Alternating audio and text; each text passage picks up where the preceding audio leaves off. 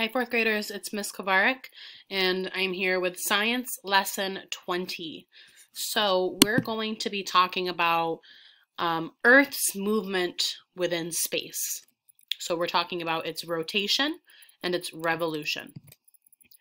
This is a slide that's going to give you every vocabulary word you need for this lesson. So rotation is the spinning of an object on an axis. So rotation is like spinning a top, whereas revolution is moving around another object. So rotation, revolution. The axis is that line that it actually spins on.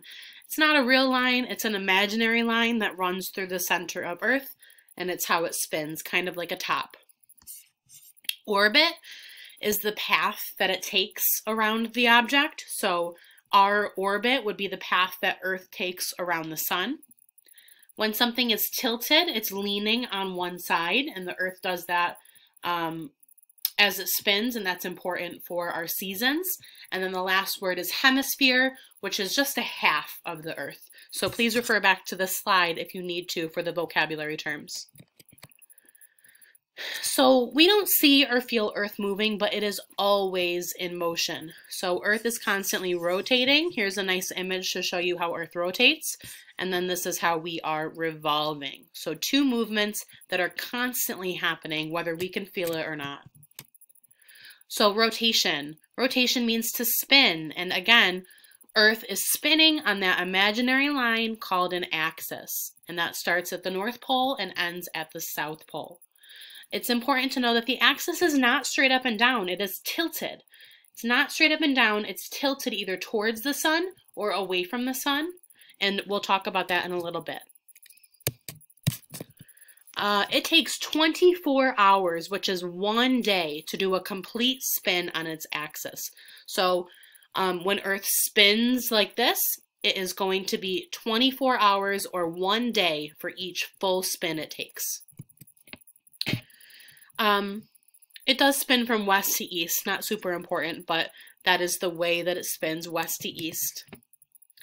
As the Earth spins, one side faces the sun while the other faces away from the sun. And this is why it could be daylight on one side of the Earth and nighttime on the other side.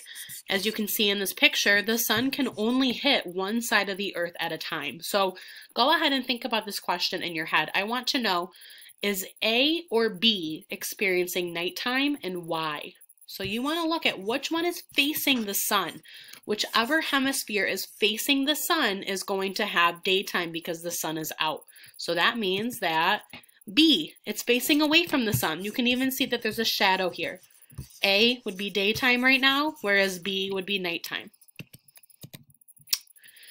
Australia is on the opposite side of the Earth from us, so when it's daytime here, it would be nighttime there.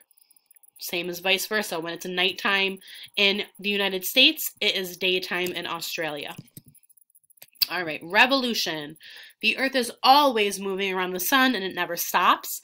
We call this Earth's revolution, and you can see that line right there is going to be the orbit because that is the path that Earth follows around the sun. So whereas it takes a day to turn like this, it takes a year to revolve. So it takes the Earth 365 and 1/4 days to orbit around the sun. This is why we have 365 days in a year. And fun fact, that 1/4, it's actually called the leap year. So every 4 years, we have a 29th day in February, and that is because of that 1/4 day to make it even as we go around the sun. So rotation, 365 years. Rotation is 24 hours. Revolution is a year, 365 days, which is equal to 1 year. Rotation, revolution. Seasons. So we were talking about that tilt. When the Earth is tilted towards the sun on one part of the Earth, it's going to be experiencing summer. When the Earth is tilted away from the sun, it's experiencing winter. When the sun faces right at the center, it's kind of those middle seasons, so that would be spring and fall. So facing towards the sun, it's nice and sunny, it's summertime. Facing away from the sun, we're not getting as much heat, it is wintertime. All right, so why do we care about the Earth's movement? It helps us measure time. It gives us years, days, daytime, and nighttime, and it also gives us all of our seasons. So the way the Earth moves and how the Earth is tilted is very important for scientists. All right, let's go over your questions real quick, and then I'll let you get started. So I want to know, please use the slideshow, by the way. I'm posting this for a reason. All of your answers are here. Go back and find them. And again, go on Zoom if you need help. We will help you find it. I will tell you which slide to go to. We will walk you through it. Number 1, how long does it take Earth to rotate once on its axis? 2, how long does it take Earth to revolve once around the sun? True or false, the Earth stays straight up when it spins. The axis is a real metal pole that goes through the middle of the Earth. True or false? When one side of Earth experiences day, the other side is experiencing night. True or false?